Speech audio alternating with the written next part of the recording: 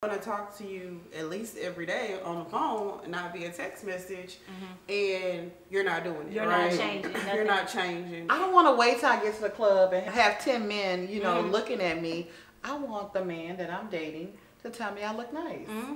Heck yeah, yeah. That's got. Now I'm probably not gonna tell him the same. I'm gonna just look at him and be like, "That shirt too tight, or them shoes on." You're not gonna be like, "Oh, damn, baby, I like what you." I'll probably say you smell good.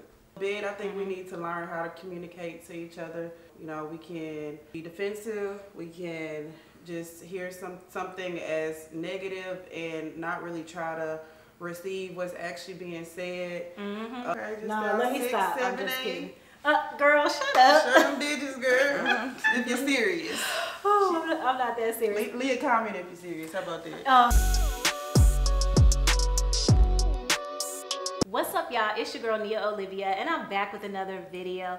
Y'all, I'm so excited about this video because I have two of my friends here, Erica and Kyra. And y'all, it's 2024, and so we are talking all about being more intentional for this year. And when we're intentional, that means we're also intentional with our relationships. So we're gonna talk about some of our non-negotiables moving forward this year. And it could be dealings as far as dating, but also just in general, the relationships that we have with our friends, our family members, just anybody that we have to interact with in our lives. So we're gonna get right into it. The first one that I was thinking about has to do with respect, right? Just setting boundaries in terms of the type of people that you deal with, how people talk to you, you know, communicate with you, just overall how they treat you. Like if you're dating somebody, for instance, and they're calling you out of your name, like that for me is it. Like you say one B-I-T-C-H and it's a wrap for me, because I know if somebody calls me out of my name, like it takes me to a whole different level. How do y'all feel about that? Well, I'm usually the type of person that fights fire with fire. So if you call me a B-I-T-C-H, I'm gonna call your mama, your child, and everyone else something that I really don't want to, you know, do. So that is it takes you out of your character to work on. Exactly, it takes me out of my character. And so definitely I think it also has to do with, even if somebody is like disrespecting you, just not allowing them to take you to the next level this year. Like I'm not gonna let you mess up my whole vibe and my whole piece. What do you think? No, I'm 100% agree. I think disrespect should not be tolerated. You know, I agree with Kyra. Sometimes I'm not, you know, Michelle Obama. They go low, I go high. No, I'm going low. Eric Mays. Yeah, I'm going low. So I just like to, you know, remove myself from situations. Okay, y'all. So the next one that we wanted to discuss are insecurities. And when you are dealing with people, even this is in friendships, you know what I'm saying? Because you could have a friend that is extremely insecure and they have feelings towards you spending time with other people. You know what I'm saying? Like they might get jealous about that. Like Erica and I have known each other since high school, right? But I met Kyra how many years ago? I'm not sure. I don't know. Maybe like 5 years. How long y'all been friends? I mean, yeah, it could have known me long. Yeah, we've known each other longer than 5 years. Okay, so maybe 5 years or so. I'm not exactly sure. It may be longer. But the point that I'm trying to make is that Kyra sees Erica way more than I see Erica. But I don't feel insecure about it or like, oh, this is coming in the way of my relationship with Erica. And I think that friends need to understand that. Friends are going to have different groups of friends, different people that they hang out with, and it shouldn't upset you or make you feel insecure about your relationship with them just because they have close connections with other people. And when it comes to being in relationships and dating and stuff like that, insecurities can completely kill a relationship. Absolutely. Because then it's like, you feel weird when you go out places. You have somebody who's, you know, questioning you, or were you looking at this person in their eyes, or, oh you gosh. know. I can't be with a jealous man. Man. I don't have time for that, because you should know that. Especially at our I'm big right with age. you. Right. Yeah. We're too It's not like we're in high school. We're adults. Yeah. We're definitely adults, and yeah, if I notice that trait in someone, like I think that insecurities can turn into a level of craziness.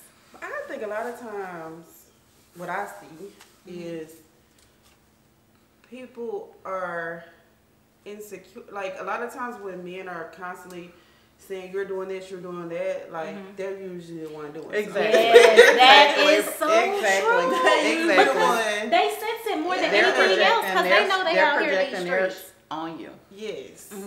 Guys You just have to should kind of understand that, because if you're dating someone that's attractive, then Or just a woman. Or just a woman, 'cause period. Everybody's there's something about everybody that That somebody somebody else likes, would right, like. exactly. Of course. Yes. 100%. Yeah, so you can't even. People gonna do what they want to do anyway. So another non-negotiable that we have discussed, all of us before, has to do with affection. And especially in a relationship with someone, you want your level of affection and their level of affection to be close. You don't want to be someone who's like super, what is that? lovey-dovey. Lovey-dovey. They're all dry. Yeah, and then they're like all dry, or like you always gotta initiate stuff, you know, with that person. Like I definitely have heard about people being in relationships where the woman is always kind of like the initiator, and it's like, no, I don't mind initiating something, but I still like the man to be the leader and to, you know. You still like the man to be the man. Yeah, basically. yeah. I still want him to be the man, but I, you know, I could take on that role at certain times, but I'm just not about to be doing that All the time. Sometimes, not all the time. Yeah, that's why I think it's important to learn love languages, right? Because some people may not be affectionate, they may not like hugs, they may not, you know, like all the toe hands and stuff. But if you're with somebody that likes that, you know, I think it's important to recognize that and to try to be that for that person. Because they could go somewhere else. Yeah, they could definitely go somewhere else. And yeah, y'all gonna get to the point where y'all got, you know, tension in the relationship. Animosity. Yeah, animosity. And it also goes into like, we're adults. You should be able to sit down and talk to someone if your needs aren't being met. Like, I'm not about to just sit up here and you know, if I'm unhappy and not say anything. Like, I'm definitely going to tell someone, but we also have to be receptive. So if someone is telling you, hey, you know, I'd like you to do a little bit more of this or a little bit more of that, instead of us, you know, taking the defense. Yeah, you know. I think that's one of the ones we were going to talk about next too, communication, right? Oh yeah, well we can jump right on into it then, definitely. So what were you saying? I was just saying communication is a key part, and it's lacking in the Black community a little bit. I think we need to learn how to communicate to each other. You know, we can be defensive. We can just hear something as negative and not really try to receive what's actually being said. I mean, a lot of people don't communicate how they feel. No, you know? they don't. A lot of people just keep going, you know, going with the motions. And the thing we all have to, you know, it's hard to realize is nobody reads anybody's mind. You know? Exactly. And if you are brought up different than someone else, the way that they communicated within their home life or their family is totally different. Right. Yeah, it has to do with your upbringing. But even communication when it comes to how you communicate with your parents. You know, being able to actually, like, now I'm getting to the point where I know, for instance, with my dad, it's like I am being more verbal about telling him how I don't like the way that he communicates with me, or I feel like it can be improved. I'm not just going to let it slide and I'm unhappy in the situation. Yeah. So I think also too, realizing what what triggers you, what you can and can't accept is also something you have to understand, because I know in situations like that, like with family or friends or something, like I sometimes just try to remove myself, you know, because I know I'm probably not in the right place to communicate, and so like let me just just go to my room. Take a step back. And this is the other thing, is like learning, like some people like to handle stuff head on. Like if you get into an argument or a disagreement, they want to get it taken care of right then. They don't want to let any time, you know, go. But other people need that break. Like, no, I need to go somewhere else. I need to be able to process this information, and then I can really like sit down with you and be able to talk to you. The other part about communication, when it comes to the telephone versus texting, like I know, especially in dating, there are so many grown men that I've interacted with that are still text messaging on a regular basis. So is your non-negotiable that you have to be able to talk on the phone and not text all day? Yeah. I think most apologies, when you truly don't know a person, should be verbal. They should. You know, like you can't always, you know, detect tone. Well, most times you can't, unless you really, really know that person. So it's hard to like accept an apology like through text when you don't know someone. So I think that's a big part of it, like when you're getting, you know, to know someone. I think talking on the phone is good. I don't know if I'll put it as a non-negotiable for me, because like I don't want to. Some people just like to sit on the phone. Yeah, like I enjoy being on the phone, oh especially You're like a talker. I am. I'm definitely a talker, but I also feel like, for instance, if say I had to go out of town for something, or we're in separate places for like a period of time, if we built up good communication skills as far as talking on the phone, then it makes it easier for us when we're not around each other. Versus if we haven't, then it's like dead silence. You know. When the other person is somewhere else. Pull up on me. I don't want to pull up on me. Another thing I wanted to mention in regards to communication is when you're having an issue or a spat with someone, or just something that someone said or did and you don't like the way it makes you feel or whatever, and you go to them and say, well, hey, you know, I don't like X, Y, and Z. And they automatically become combative, and it turns into an argument. And I find that a lot with a lot of men. Like, you can tell them, I don't like this, and it's, oh, all of a sudden you're tripping. You know, you're tripping for no reason. And my thing is, if I can't communicate with you, if I can't tell you how I feel, how can we have a healthy relationship? How can we ever get better? Right. If you turn everything into an argument, if I can't just tell you, hey, I don't like this, or I don't like, you know, what you did or what you said, without you turning it into an argument. It's almost like, or you I'm can't tripping. even be I'm real. automatically tripping, you know? And I find that with a lot of men. You tell them something, it's like, oh, you're tripping. Because you're expressing yourself. Oh, and speaking of that, we want to hear from y'all. What are your non-negotiables? Definitely get into the comment section. Let's discuss it. I think it's good for others to like share their perspectives, because it just really helps us to all learn, grow, you know, just understand people more.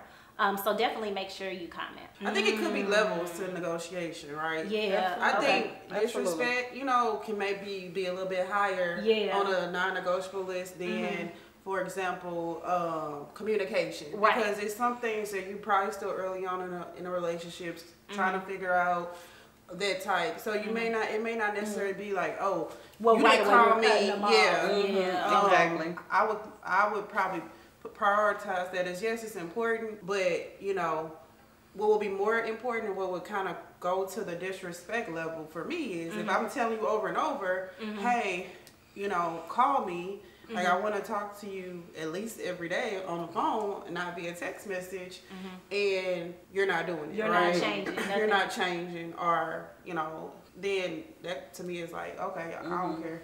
Yeah. I'm going to keep doing me. Yeah, and I think it also goes into the way in which we say things to people. Like, 100%. if you mentioned tone before, like if you are telling someone something or giving someone feedback on something that you want them to improve in, the best way is to come to them from a very calm, collected perspective in order for them to be able to process the information. Because I personally know I stop processing information when people are yelling. When people have attitudes, I completely shut down, and I'm like, okay, no, like I can't deal with this right now. So I think it's very important to just also keep that in mind. Yeah, that's true. Some people even do that when they see people upset. You know, it's hard for them to process, like, what internally is this person telling me, because you know, you're in front of me, I see you're hurt, I see you crying. Like, they don't really know how to process or respond to that. And that's why I say, you know, everybody needs to take a communication 101. Like me too, sign me up, because we could be so much further if we kind of focus on effective ways to communicate, right? Yeah. Because 9 times out of 10, we don't actually intend to, it doesn't come across that way, right? It comes across differently than what we intend.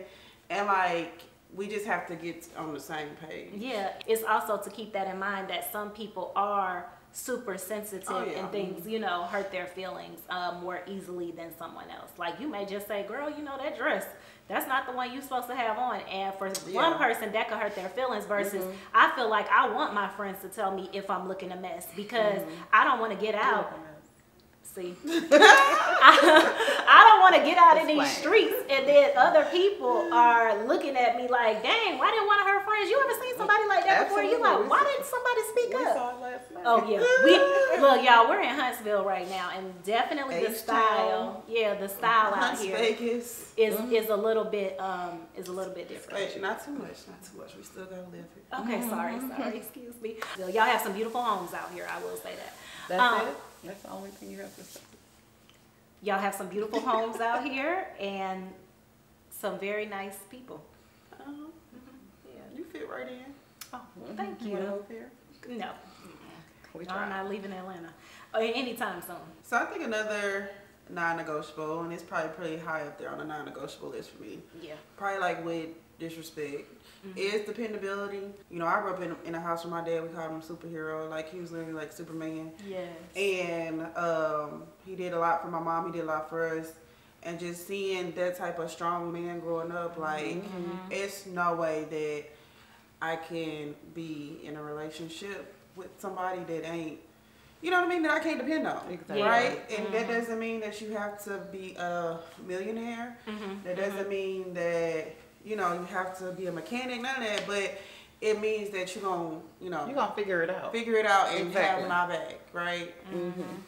There's somebody that's going to answer the call. Yeah. Exactly. You know? If you say you're going to do something, then Do do it. it. Oh And my if gosh, the that's time so frame important. changes, then you need to let that person know. Speaking of that, I'm Or sorry, if y'all. you can't do it, Do it. say you Say you can't do it and get Hey. somebody else to do it. Let me tell y'all about this most recent experience I had with this guy, right? So I was telling a guy that I wanted to go hiking. And he was like, okay, cool.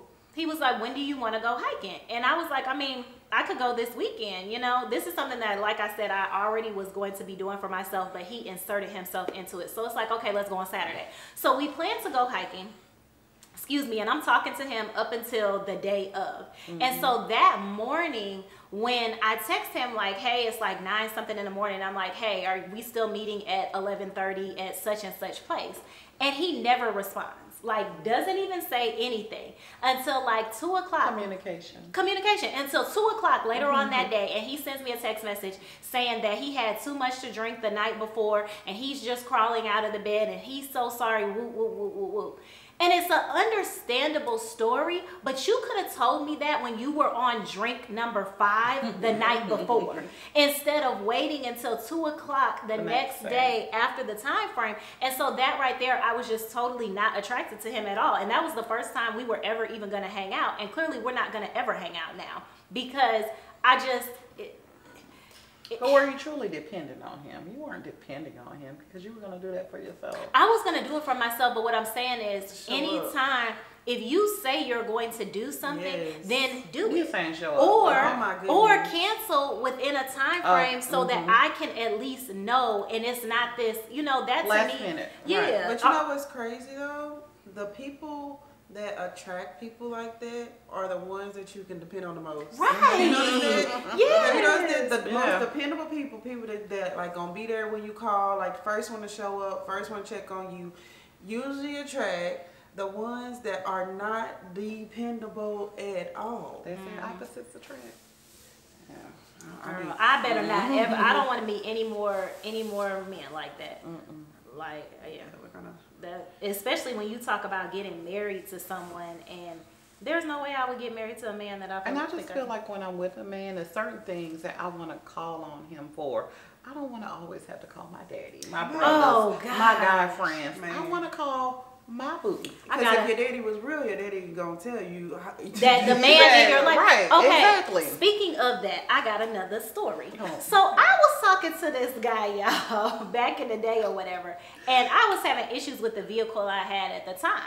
And one day I was like on the side of the road or whatever. He lived in a different state, and so he knew my car was having issues. This man had been sending me coupons to like AutoZone or whatever place that he frequented and like bought parts. And I'm just like, okay, but like, if you see me going through this, the only thing you're going to do is send me coupons. And when I was telling him how stressed out I was because it was impeding my ability to get to work, he was like, Nia, you have your 10 fingers and your 10 toes. Like, never did he ever try to help me with any real solution. And then there's people that you meet that you're not even dating, you're not even talking to, you haven't even been affectionate with these people. And they're just there. They're like, oh, what happened? There are people that you meet that will automatically have a solution that will say, I know a shop, or I take my car here, or my cousin works on trucks, or if your motorcycle. But do you ask? That goes back to communication though, because I think sometimes what we can do, we go back to reading mine. Now, you did throw this man a lot of hints. Yeah. It ain't no reason. Like, he should have helped a little more. But he probably could have thought he was assisting with coupons. That's what I'm But thinking. so I think what, Because some of them won't even do that. I think what are saying, damn, baby. Like, that's, You don't have roadside assistance? dang. Like, what am I gonna do with a dang Right. text message? I'm all the way in another state. Hey, right, but listen, I told my old man, well, not my old man, hold up, y'all. Oh. I told somebody else, that another gentleman that I know, that, about the same situation that I was going through issues with my car, and he immediately cashed And at that's me. yeah. You know, I didn't even ask him for anything, and the money was sent. It was like literally while I was on the phone with him, he went on ahead and just cashed at me, and I was like, golly, this man that I'm not even dealing with is looking out for me, and the person who I'm interacting with is, yeah, it's not adding up. If you're really intentional about a woman, then you're going to be someone who comes up with solutions. Just like if a man has a situation and I have a solution to that, or I have a way that I can be beneficial and like help him, he may need me to, you know, help him process some. I ain't gonna help no process no the paperwork. solution, baby. They be the problem. Right. Yeah. Oh. That's another topic. Yeah, that's another topic that's for a whole. another day. And brothers, we're not trying to down y'all. That's not the message that we're trying to send. Because it works both ways. It works both ways. There are things that women need to improve on, and there are things that men need to improve on. But we're speaking from our perspective, and we date men. So that's who, you know, that's who we most likely are going to use as examples and everything like that. Exactly. I don't know. I think life is short. You know what I'm saying? Like, very, very short. Yeah, we about to be. Ooh, we don't have to say no numbers.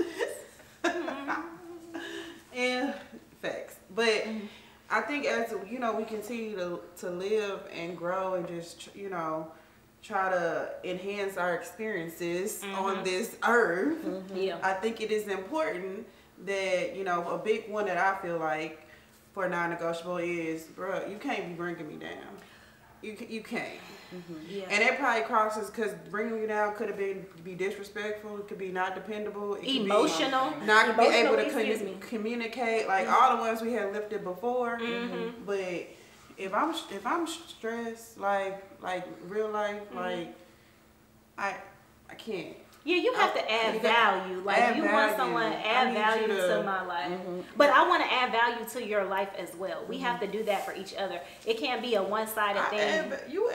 We definitely add value. Yeah. While I'm anticipating your needs and stuff like that, and it never happens the other way around. You know, like, I don't come into the house and you have some bath water, you know, run for me, or you have like my favorite, you know, snack, or just even small stuff. I think sometimes people think that the only way that they can really show appreciation or show someone that they care is just buying someone something large. No, it's literally like your actions. It's small things that you can do along the way to really let someone know that you care and that you want to see that they're doing well. Ask me how my day was and actually listen to me. Oh yeah. I am not a words of affirmation person. Me neither. What do you mean? But I like. So what are you saying about the words of affirmation?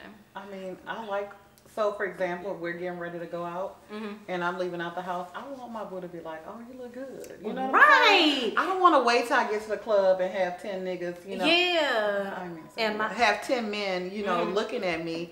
I want the man that I'm dating to tell me I look nice. Heck yeah. Yeah, that's got Now, I'm probably not going to tell him the same. I'm going to just look at him and be like, that shirt too tight or them shoes on. You're not going to be like, oh, damn, baby. I like what you're I'll probably say you smell good. If he's looking fine, absolutely. Like, I'm gonna build you up, because here's the thing: we should be each other's biggest cheerleaders. I shouldn't have to go out the house to get the hand claps from guys. Like, I should already have that at home, and vice versa. Like, you should know, like, yeah, baby, you do that. Yeah. Man, you got a New York accent, didn't you? Sorry. The Bronx. Girl, shut up. Come over here. Bring them Tims over here. So yeah, sorry. So yeah, just overall adding value so that we can live our best lives. Like, you know, we just, in order to be able to progress together, and I want my home to be a place that I come to and I'm happy about. I don't want to be sitting out in my car thinking, Lord have mercy, I don't want to have to go inside and deal with this person. And trust and believe, there are a lot of people out here in relationships like that, where they are living almost separately from people. You know what I'm saying? Just because their lives and everything are just not aligned. So hopefully you were able to get some value out of this video. Remember, we want to hear from y'all. What are some of your non-negotiables when it comes to relationships? And again, this could be family, friends, people that you're dating, just anything. And it's just one of, I think, a lot, right? You mean like we just kind of just scratched the surface? Yeah, we did. Because literally each one of those points could have been broken down into a whole lot more. It's 2024, and hopefully all of you are focusing on having positive relationships. More in 24. Yeah, more in 24. I love that. Again, my name's NiaOlivia. I got my friend Kyra here. I have my friend Erica. Make sure you hit that subscribe button. Make sure you hit that like button. And also, you can check out another one of my videos right now. It's popping up on the screen. Check out that dating video. Be blessed.